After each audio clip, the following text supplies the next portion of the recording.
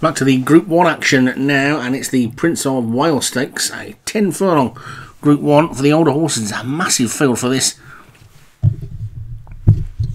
Around this turn as well, this was could be an interesting one on the round course. At the top, Aussie Anshan, Dan Hughes, Foreman, David Robertson, Hatch Defender for Munas, Ithaca Circle, Vinnie Gerard, Lamb's Bear, Dan Hughes, Monterey Cool, look at that, 3 wins on the trot for Vinnie Gerard, Pathmaster for Joshua Sutherland, Purple Morning for Munas, Tallahassee Typhoon, Paul Rhodes, Tower of Good Spies, Jim Murray, Welsh Rabbit, Derek Hinton, Foreign Trade, Leon Van Rensburg, Humid Rarity, Darren Thompson, Missiles Locked, Paul Rhodes, Niggle Harriet, James Shea, Organised State, Leon Van Rensburg, Patterson's Return, James Shea, and Star Class Reamer for Derek Hinton. So we're on the round track and away we go.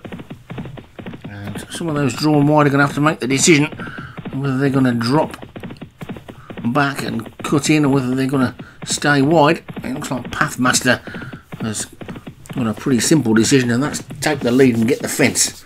And hopefully for Joshua Sutherland will stay there.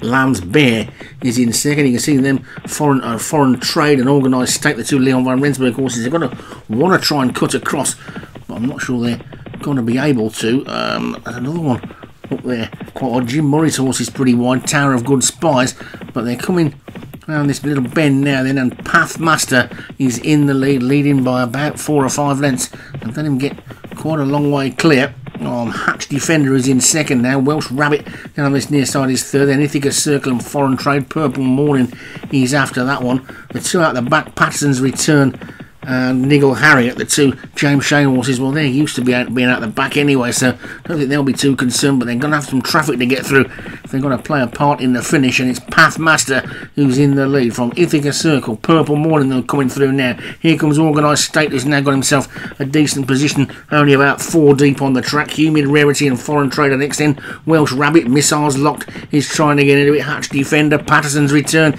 he's starting to weave his way through the field on the inside. Niggle Harriet still the back marker with the unbeaten Monterey Colt struggling out the back at the moment, and it's Pathmaster with 2.5 to go.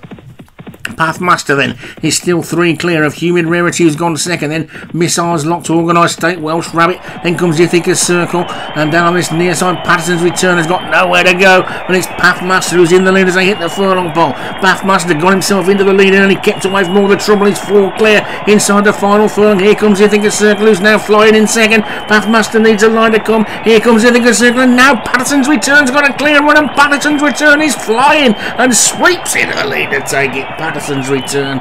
Niggle Harriet also finished really well to finish third, and you've been watching the races this season, you will have been waiting for those two James Shea horses to come flying through. It looked like Patterson's Return had been blocked off and wasn't going to get a run through, but he found a way through, and Patterson's Return for James Shea. This is turning into the James Shea show, this. Pathmaster second for Joshua Sutherland was second. Niggle Harriet for James Shea again was third. Fourth was Purple Morning for Munas, and fifth was Ithaca Circle for Vinnie Gerard.